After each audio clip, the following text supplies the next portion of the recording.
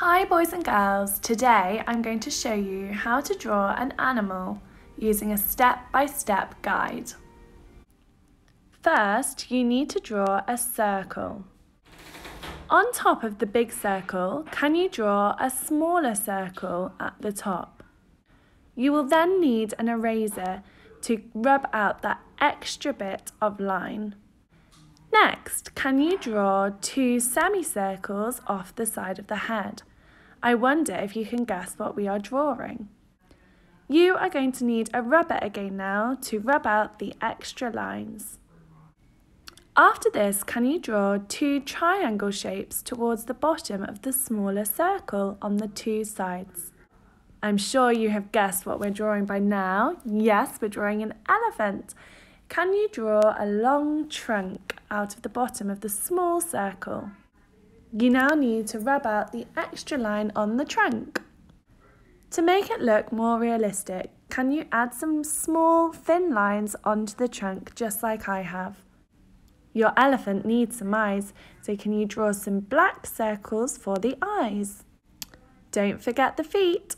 Can you draw two ovals at the bottom of the elephant's body? You now need to rub out the extra lines on the feet. Finally, you need to colour your elephant in to make it look more realistic.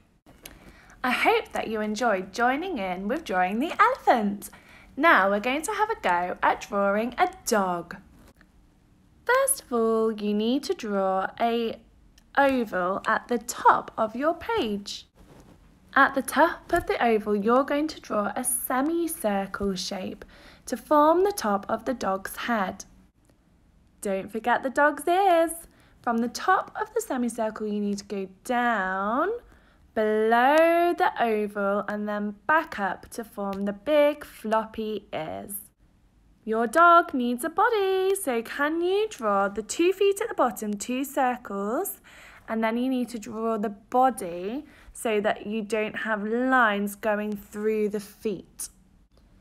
Your dog needs back legs, so at the bottom of the picture, can you see I have drawn on 2 more lines to form the back legs by the feet. Next, can you draw your dog's face? Your dog needs 2 eyes, 2 eyebrows, a small oval for the nose, with a straight line coming down into a smiling face.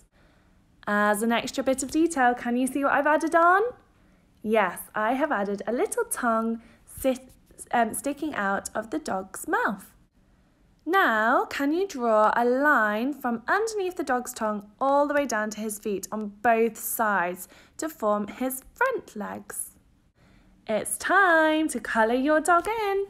You can choose whatever colours you like, but I have chosen light brown for the dog's bottom part of his face. I have chosen the same light brown for the dog's front legs. For the doggy's ears and the back legs, I have chosen a slightly darker brown. And finally, for the doggy's tummy and the top of his head, I've chosen an even darker brown as well. As a final added bit of detail, I have painted the dog's tongue red.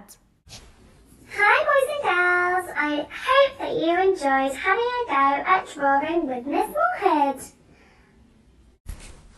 We hope that you enjoy the pictures you have drawn and find somewhere special to put them up.